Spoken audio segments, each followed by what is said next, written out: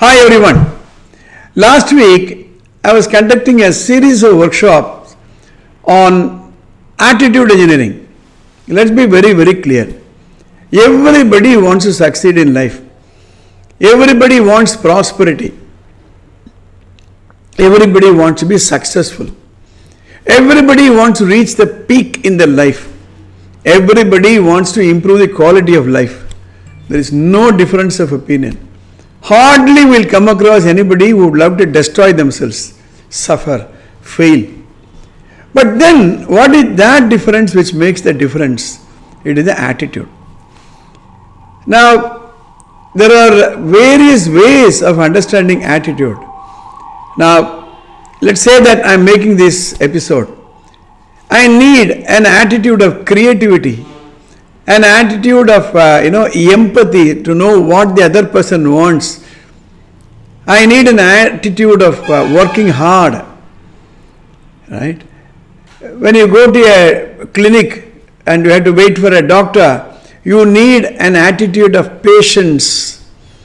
When you are going through a very difficult situation in life and you do not know whether you are going to succeed or not, you need the attitude of passionately waiting. You need an attitude of broad-mindedness if you want to be working for the society. So these are all the things. In that workshop, once a participant asked me, "Sir, is it possible to change the character of a person?" Right? No, that's a very interesting question.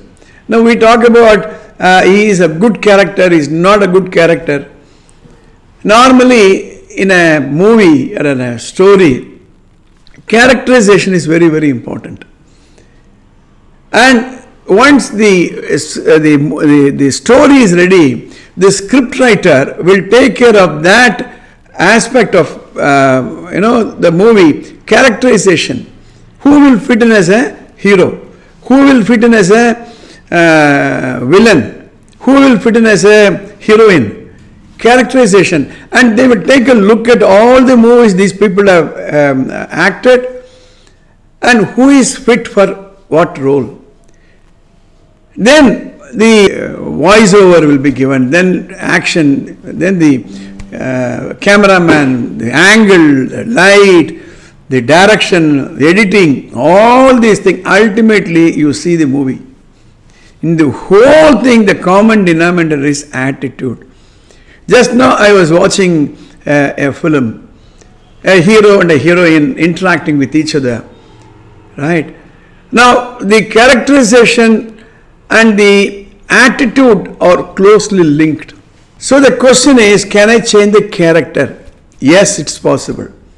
All of you know a quotation which I showed you long ago, and I'll display it once again. Watch your thoughts, for they become words. Watch your words, for they become actions. Watch your actions, they become habits. Watch your habits, they become character. And watch your character, for it becomes your destiny. You can follow the same route to change your character. So watch your thoughts. If you want to do a different character role, even in a movie, your thoughts have to be replaced. There are cases where a comedian became a hero. There are cases where the hero plays a bit of a comedian role. Thoughts are very important. The first step to transform your character is thought management. I conduct a program called Thought Architecture. So thoughts. So be careful, be aware, be conscious what thoughts are crossing your mind. Without changing the thoughts or without changing the thought process, you cannot change your character. So once the thoughts, you work on the thoughts, then work on the words. What words you are speaking? How do you speak? How do you communicate with people? Right? Are you a person who use rash and rough words, irritating words? words should be changed. Once you change the words, your actions have to be changed. Just look at yourself as you work through the day. Just imagine an invisible camera is capturing all that you are doing. Before going to bed, find out what did you do, how did you react to certain situations, actions. Were you lazy, very active, very inert, very rough, very aggressive, very hysterical? Actions. Then check your habits. How are your habits?